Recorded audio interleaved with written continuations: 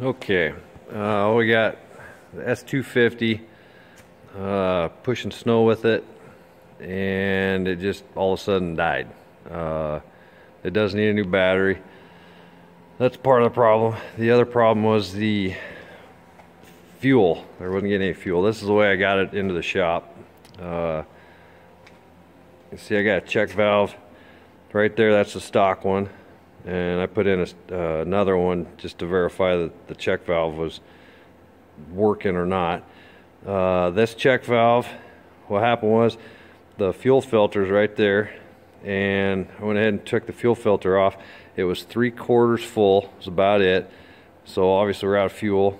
Followed the line back down, took this line off the end of this bulb right here, took it off and tried priming it again. Of course it was an old one, and of course in the winter time it's really hard old rubber. So went ahead and got that squeezing and nothing was coming out. So went ahead and took the bulb off, and then blew the air into that line. Couldn't hear anything at the time, so I thought, well, maybe the gauge is bad. So went ahead and got 5 more gallons of fuel, dumped in there, and blew back in the line, and nothing. I could hear it bubbling, but I couldn't get any fuel coming out. Tried pressurizing the actual fill tube, nothing. No fuel was coming out. That was with the bulb off, just the hose itself with that bulb off. And so I wasn't getting anything. So I went ahead and made this and got it up into the shop. It worked. I got it up there. I didn't care. Anyway, we're gonna see if we can find out what's wrong with this thing. I'm guessing the pickup tube. We'll see. But this is an S250 2-speed. Okay, now we're gonna see if we can get you the actual footage. I've never seen any footage of this anywhere that I've found. We're gonna see if I can show you where the tube is and what it looks like and where you're dealing with for space. But this is the right side. There's the fuel fill. There's that inspection panel. Just tore it off, and we'll see if I can show you where it's at. I got the arms up on this one, cab up, just for more light, easier access. But here you go. See what I can do for you.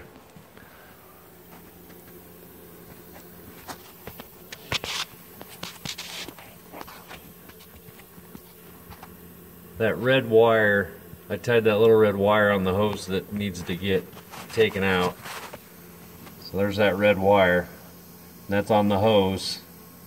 You can see it goes down to that 90. Okay, well, I'm going to see if I can get you some pictures or video of where that hose is, because I haven't found any pictures or video of anything of where that hose would be. This is the right side of the unit. I got it up in the air. I got the hydraulic stand on it right there, and the cab's up. There's your fuel fill. You're going to need air guns to blow all that stuff out, because that tank is just covered. Typical Bobcat. But this is your inspection plate on your right side. On the right side, I put a red wire on the hose I need to get taken out for the suction line. So you'll see that red wire. I'll see if we can show you that, and then where it goes down to that 90. And then you'll see the fuel sending unit with the 2 wires, I think 2 wires, 3 wires sticking out of it. It's between the hydrostat part and the sending units where that 90 is. We'll see what I can do for you.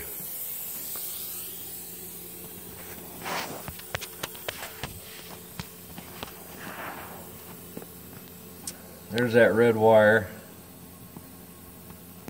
and there's your 90. There's your sending unit. That's the hose you're looking for with that red wire on it.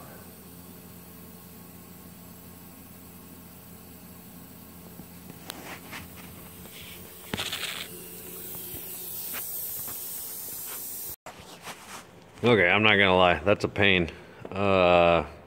Using your left hand on the right side, or your right hand on the left side, or right hand on right side, it's whatever you can to do it. I ended up using that pry bar once I got it up there a little bit, because that's some old brittle stuff. Yeah, it's out. You can kind of see the tube right there. That tube, I'll see if I can show you, but when I put a stud inside the hose end where that barb was. This is where the barb was. I put a stud in there, and then I put this on the end of it to pull it through. This way, when I get the new hose and everything, I put that back on there like that, and then just pull it back down. Have somebody help me pull that back out. But here is, focus on it. Here's what we got. There's your steel 90, your rubber grommet, and we got nothing. That's, we can get a better picture. There we go. That's what it looks like. Nothing on it. So I'm going to take that apart even further for you. Now, before I took it apart, I was going to show you, shoved this rubber grommet back on all the way. You can kind of see there's a little bit different. You can see a little clamp on that hose. The hose is like brown, and then the clamp is, it's mostly clamp right there. It's green. Yeah, that's where the hose is. It's got old brittle, fell in there. So we'll see if we can take this the rest of the way apart. And, don't need to save it for nothing. We'll get new stuff, I guess. Plan on putting new line and new grommet. I don't know. This 90 can't be that much. Might as well go back in new. It's got about 3,000 hours, 3,000 plus hours. So I guess, I don't know if they've ever had a new one in it before or not. But maybe that's the first one. That's how long they last, I guess. All right.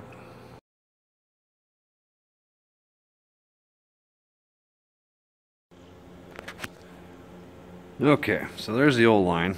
I got the new parts already. Talked to Bobcat and see what they usually do. I got a new bulb for it. There's the part number. If anybody's interested in it. So there's a new bulb.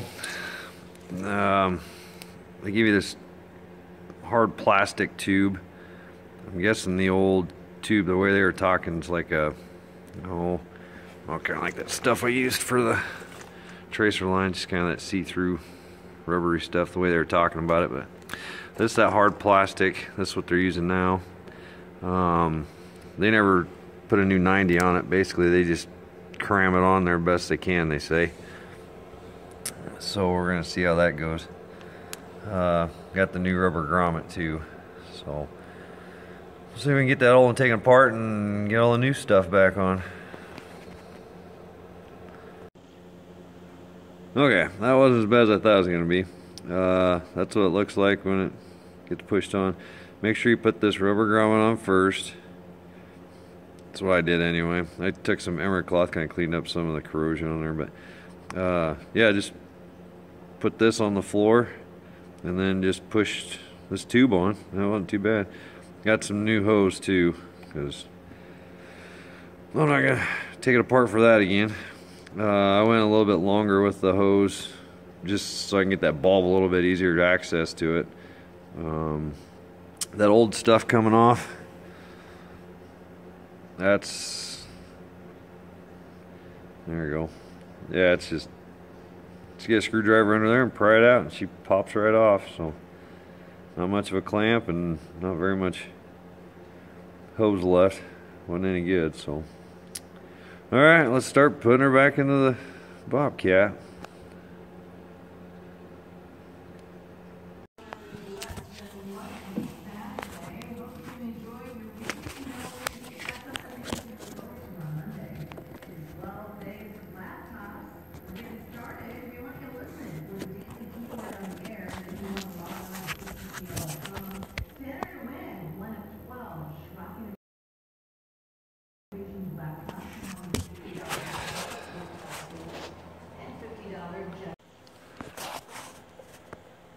Okay, I think I told you guys to put that grommet on first and then put that pickup tube on.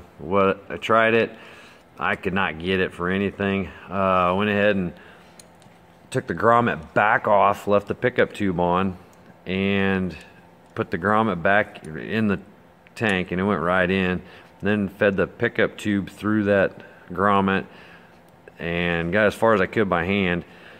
Then underneath, this is that tool I used I put it on the top of that 90 and went under the hydrostat with the point up here. Basically pushed down right in here on that 90, and with a little bit of, I put a little bit of axle grease on it just to get it in there. So yeah, it popped right in. So yeah, put the grommet in first, get it lubed up, then put your 90 in and just kind of reach under there under the hydrostat, and just it plops right in. Had no problem whatsoever. So yeah, it worked out really good. A lot easier than I thought it was after I put the grommet in. I fought for a while with the whole thing assembled, so don't do that. Put the grommet in first, then put your 90 and everything through it. Alright, well, let's see if it works. Got the new pickup tube in there. I got the I ended up getting just an even 36 inches of tube. New bulb, there's an arrow. Make sure you know which way it goes. The arrow should point up towards the pump, way up and to the pump. I got the new filter on, so we'll see. Maybe you can see that or not. We'll see if we can prime it. Just grab your primer button like that and start squeezing it. We'll see if we can get some fuel coming out.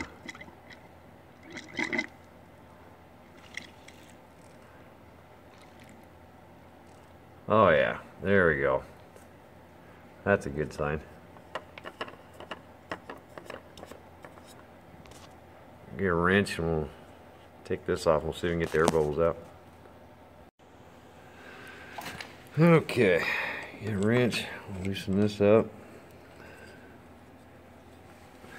You can see a little bleed hole. There's that bleed hole right in there. So let's see if we can get filters on. Filters tight. See if we can get some fuel coming out of this. Okay, so we're gonna get the air out of it.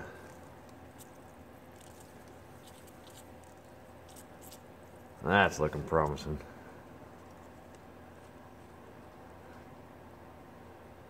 Well, that's pretty much sums it up. Went and fired it up after putting in the new bulb right there, running a new line, got the new hose going back there, the 90, the grommet, everything, the pickup tube, everything's back in there. Put a new fuel filter on. Put the date and the hours on it. It helps anybody that's going to be fixing it for you kind of know. Gives you an idea how long you've been running the machine. Yeah, fired it up and she runs like a dream. So got the new battery in it. Perfect. Went in and gave her an oil change too. So anyway, that's about it. If you guys like the video, need anything, other pictures or something like that, let me know. I'd be glad to help, because I love getting this stuff figured out, and especially not finding anything, I might as well make one. So if you like it, give me a thumbs up. If you got any comments, something I should have changed or something I should have done different, let me know. I appreciate it. Thanks.